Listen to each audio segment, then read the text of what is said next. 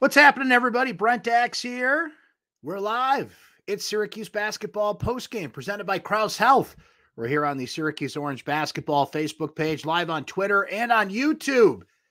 Ooh, rough night. Duke dominates at the JMA Wireless Dome tonight. 77-55 is your final score. Syracuse falls to 16-11 on the season, 9-7 in ACC play. Their three-game winning streak is snapped by a Duke team that hits 13 three-pointers. That's an ACC high. We'll go inside the numbers here shortly, but dominates on the boards. Syracuse could not get any flow going offensively. They have just 7 assists on the night. And Duke, not one of the better Duke teams to come into the Dome. It was thought to be pretty much a fair fight here between Syracuse and Duke, but not the case, as Duke now has beaten Syracuse 8 straight times, and they've won 10 of their last 11 games against the Orange. So your comments, welcome throughout the night here. We'll go inside the numbers on this one as well. Let's get it going here. As Brian says, Brent, love the show, but what's left to say? This was everything. They're not built for the ACC. One can argue better built for the NCAA, but there's no way in hell we're going to get there. That's a tough loss, as Bay says. Doug notes 55 points on offense, 11 threes, and still refuses to get out of the zone. Sad in LA for Michelle. The pass fake on the zone does wonders for Pittsburgh and Duke. Iris jumps in to say, so we went from one of the best games they played all year to one of the worst. Not competitive, Al notes. Lori says, well, that was horrible.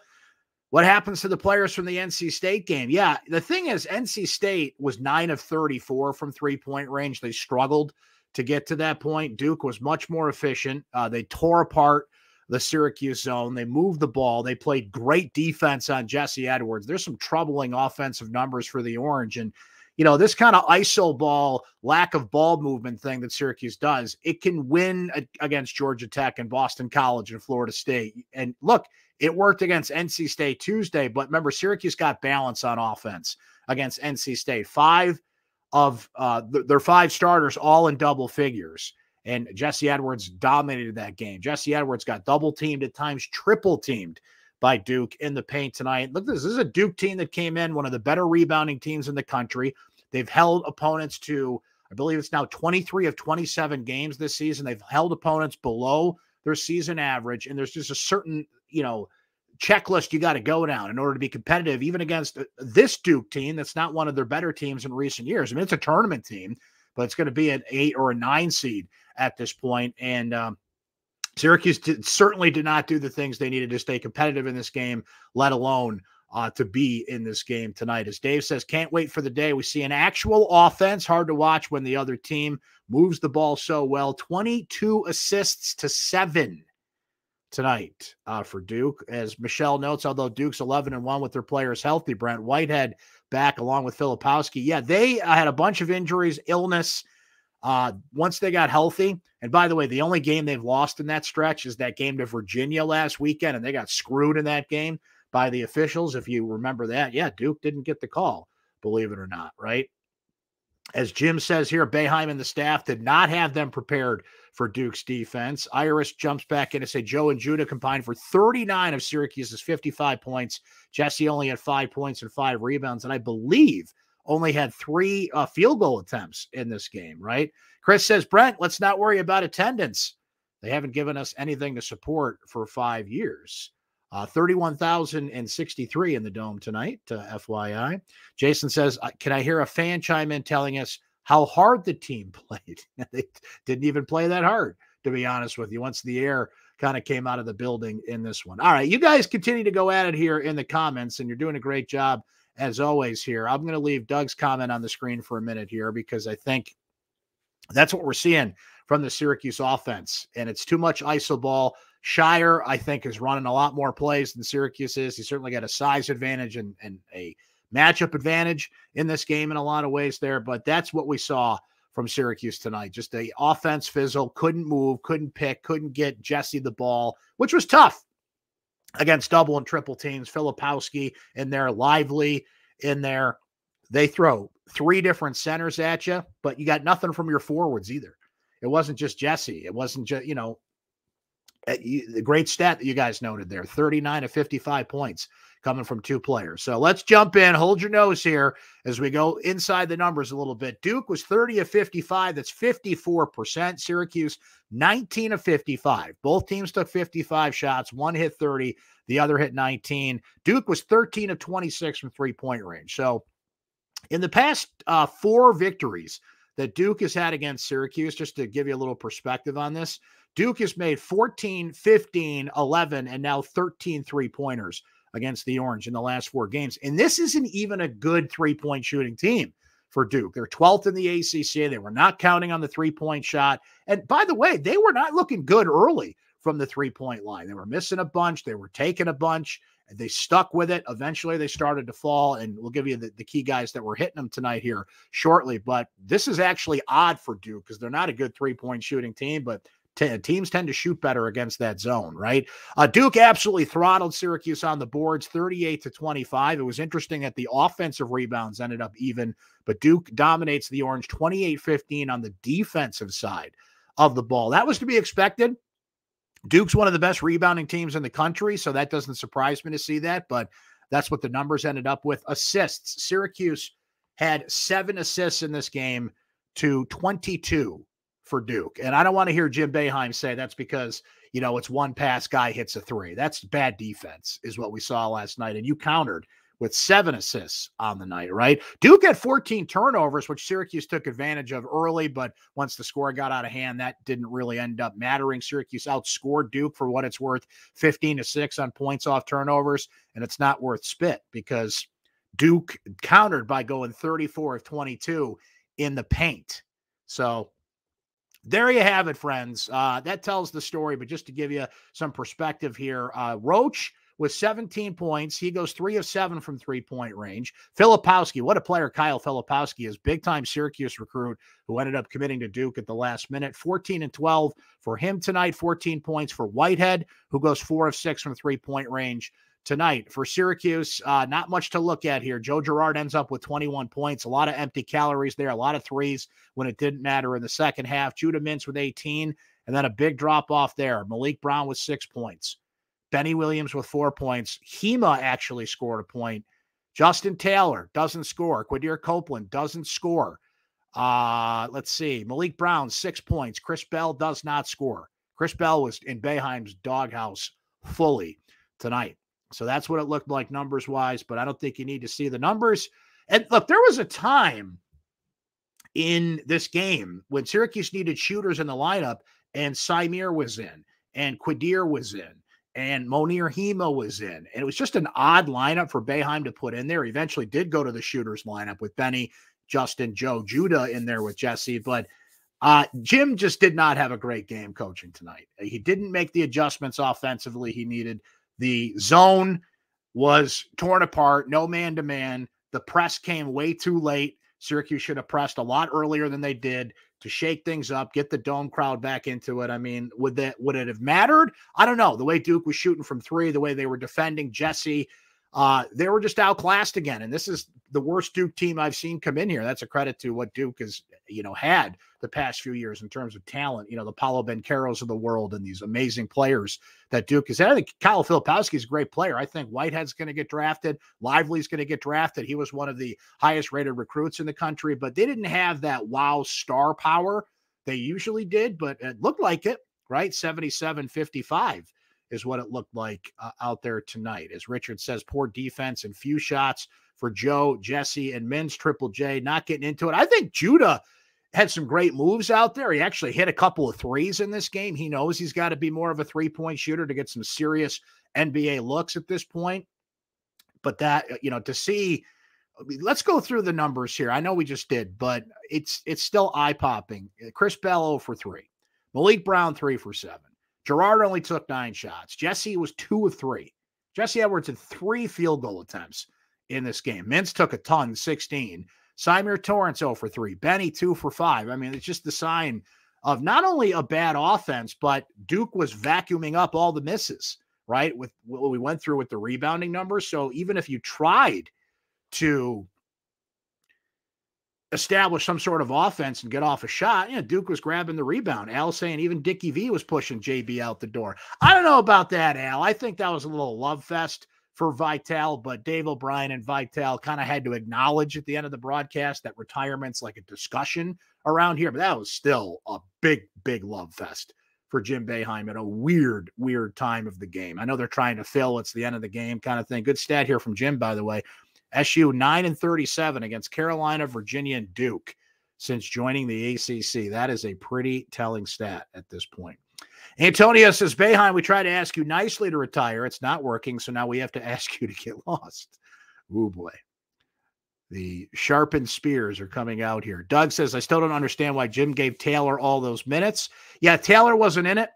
He grabbed a few rebounds early. You need a shooter on the floor. I understand that, but he was not in rhythm in this game. And, you know, Jim is always saying that if a player's not playing well, if he's not doing what he needs to do, I think Taylor was overwhelmed, Jim. I agree with you there. I get it, but I also don't get it. Dave notes it here too. Taylor and Bell just overwhelmed and overmatched tonight. Mitchell did a great job covering Gerard for most of the game. Gerard did spring open off a lot of screens and did get to 21 points in this game. But like we said, empty calories on a lot of that when Syracuse was trailing. Joe tends to shoot well in the second half when he needs to. Syracuse needed him in the first half. And, you know, what they needed is somebody else to step up tonight. I said this going into the game. I said it on the radio this week. I said it on my pregame show today. I think I even talked about it with you guys on Orange Weekly on Thursday, that someone else had to step up from the three-point line tonight. When Gerard got going, it was too late and it didn't matter. And Bell was the best candidate, and now Bell is in this funk these past few games. Taylor couldn't get it going. Judah had a couple, but you can't count on him. Where's Jesse Edwards shooting threes? That was the answer, right?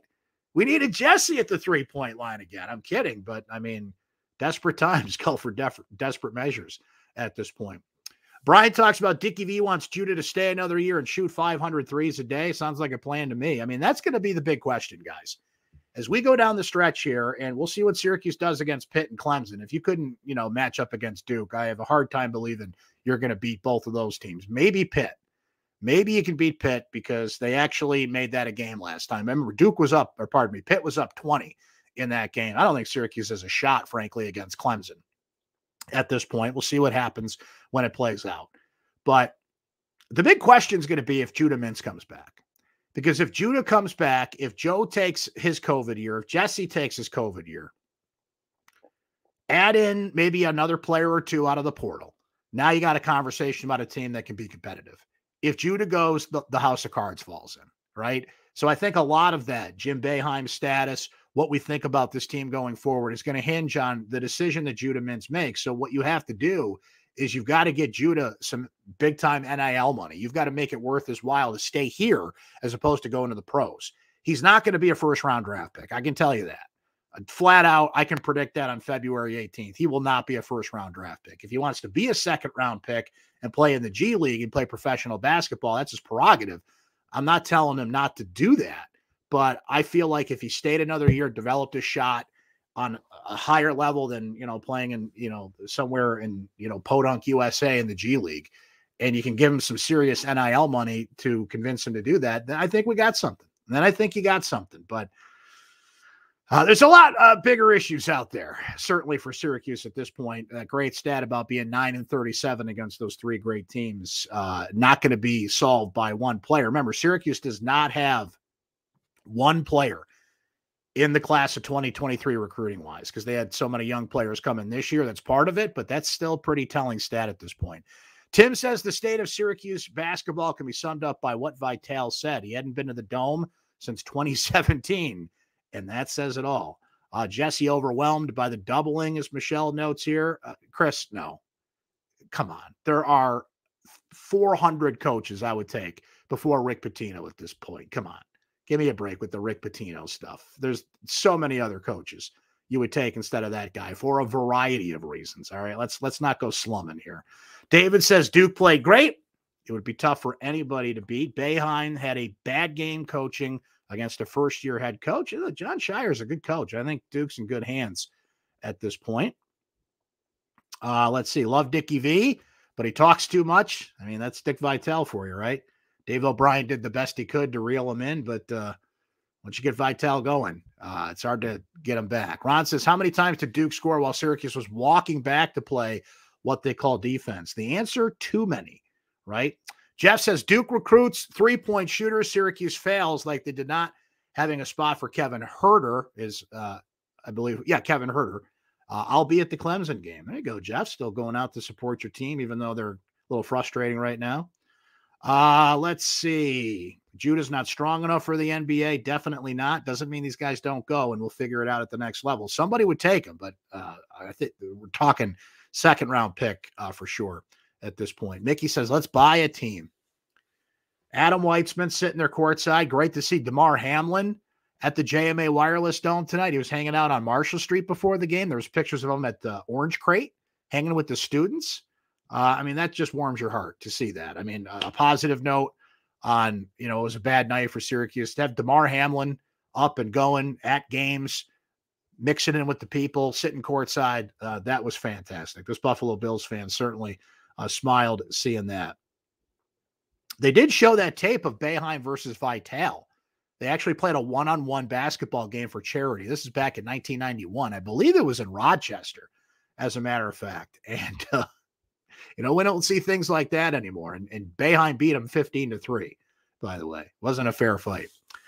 Dave says the worst part is it's not even about playing time with transferring now. It's more about the cash. Cash money, baby. What was that great song from the 90s? Cash rules everything around me. Cream, get the money. Dollar bills, y'all. Yeah, Dave Bing was in the house. Dave Bing was there. Buddy Boeheim was there. Cole Swider was there. I'm going to forget a few names that were there. Duke usually brings out the stars. Not as star-studded as usual, but hey, look, the students showed up. Shout out to Otto's Army, who filled the student sections. I think 10 different sections had students in it at the JMA Wireless Dome tonight. 31,000. Still great to see that. It's not 35K. It's not a record setter.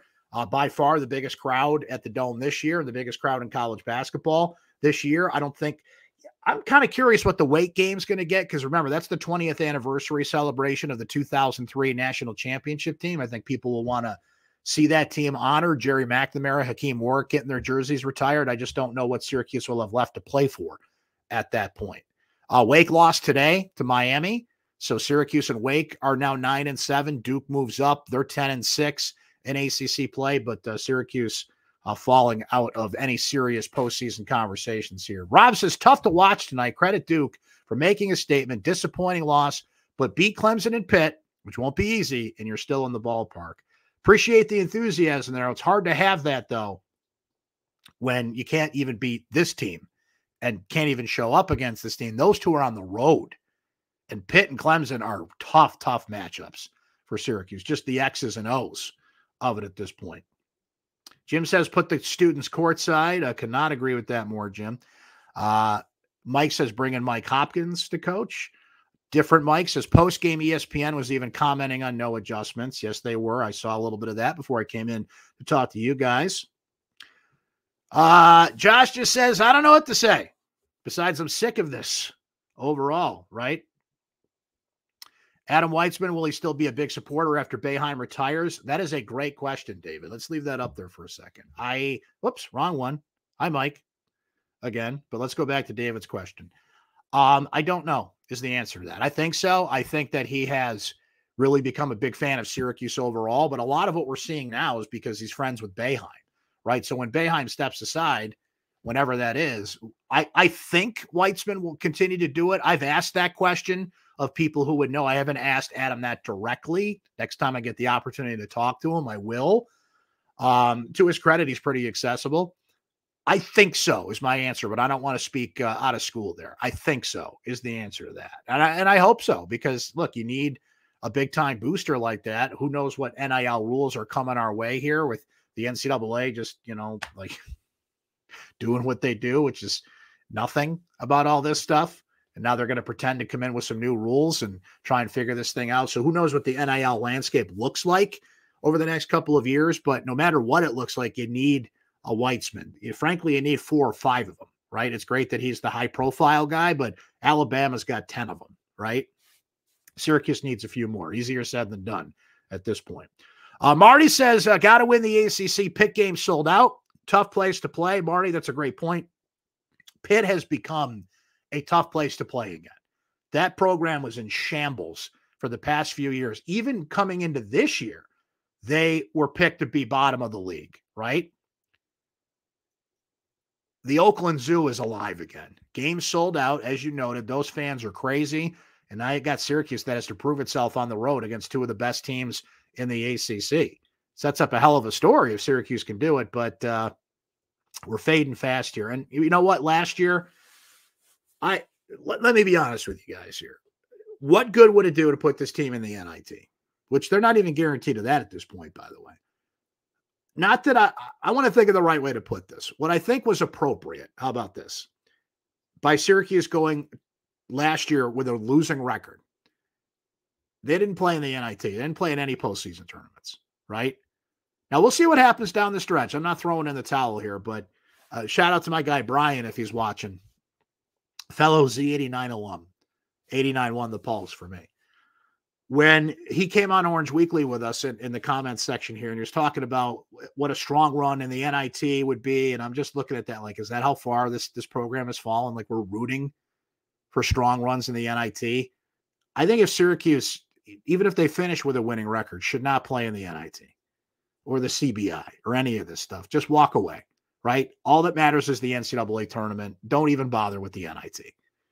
That's just my opinion, but we'll see where it ends up. Vince says, shameful performance, awful team this year. For God's sake, play man when the other team shoots 13 threes.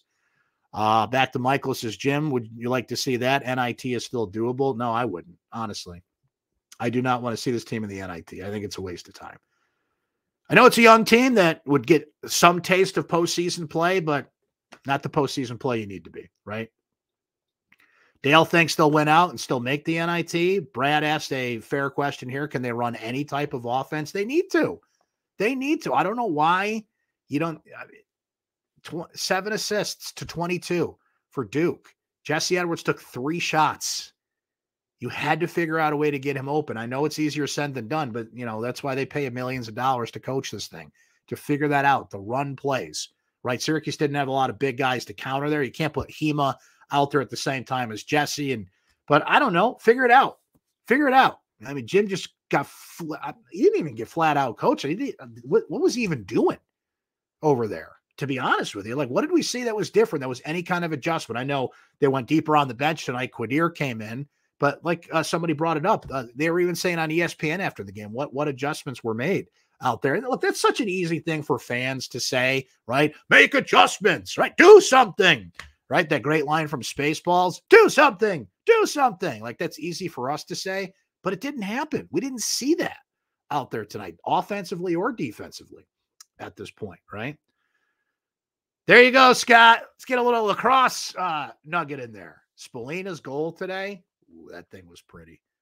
Syracuse lost to Maryland, but only lost by 3 goals. That was, I think, a great effort from them. And folks, the Syracuse women's lacrosse team, I know it's early, but that's a legit national title contender. Keep an eye on the ladies. They beat Maryland and Northwestern already. Those are 2 top 5 teams. They got to stay healthy, but that's a title contender. If you're looking for a team that's going to be playing in the real tournament, look for that team. And I think the men's team might get there. But as Scott notes, you got to win those face-offs, right? Maryland's got one of the best Fogos in the country, but yeah, you got to win those things. So is it lacrosse season yet? Are you starting to ask that question, or do you believe something can be salvaged for the rest of this basketball season? It does not appear that the NCAA tournament's going to be in their future. They needed this one, and they're going to need Pitt and Clemson and Wake Forest. Georgia Tech, I guess you could throw in there. Georgia Tech's a terrible team, but you can't be stubbing your toe and losing to that team at this point, right? So we'll see where that goes. As Tony says, only question is what coach could they get that's not in the program? Not many that would come here for $2 million. And Tony, look, this is a great point because Jim Boeheim's a bargain. He is a bargain. He's like the 35th highest paid coach in college basketball. So in the realm of, I hate when people say this honestly about this situation, but I think it applies here. In the be careful what you wish for department, I think if you just put Jerry McNamara in there, you could pay him that and be fine. But if you want to go out there and get a big name or get an up-and-comer, you're going to have to open up the pocketbooks. So I don't know if Adam Weissman's got that kind of money, but that's what you're going to have to do.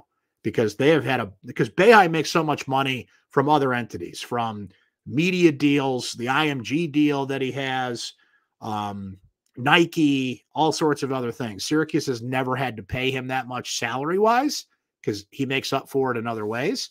But if you bring in a new coach, you're going to have to do it. Dave says, no NIT, please. It's not like they're going to try and play some players who haven't got much run.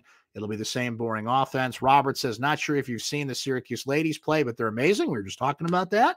Syracuse women's lacrosse, true national championship contender at this point. And I think Felicia Leggett-Jack's women's basketball team is starting to come around too. I don't think they're going to make the tournament either, but we'll get there.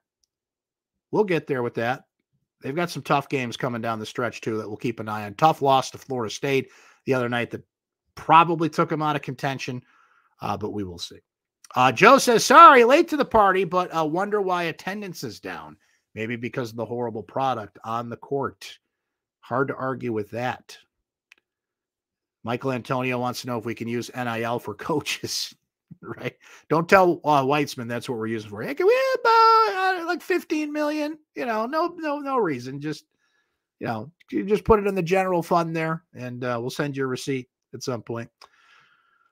David says, my son and his wife came all the way from Virginia to watch the game at the Dome and left early. Well, I hope the post-game beverages and meals were better than the game experience, David. And I think we'll end on that note, friends. Great to see you again. Thanks for your great comments.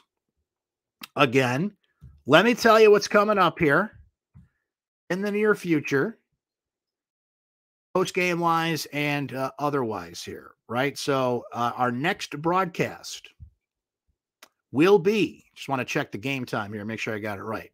Wednesday night, Syracuse goes to Clemson. That's a 7:00 tip. So we'll be with you after that game Wednesday night on these same channels you're watching, or you can watch later on YouTube if you want to check out the replay, but then you don't get to comment live like so many great comments we've seen tonight.